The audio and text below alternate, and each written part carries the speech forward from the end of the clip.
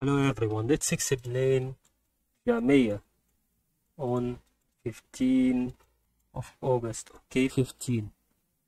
Yesterday we said about this JMIA stock, and today we will explain new thing about JMIA stock. First thing, we have the top line.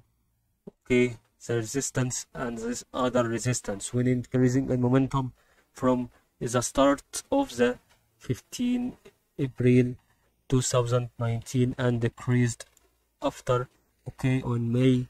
So here also April, May, and it started to increase from June right here and until August. So we can see June, okay, June until August it didn't do the same. Maybe from this part, okay, just notice this part where also similar to it. Okay, it decreased from here and increased on 2020 and it decreased in 2021. So you notice here from 2022 it increases, but you wait until it goes here and it goes down and you can take your action from here. That's what we wanted to explain today.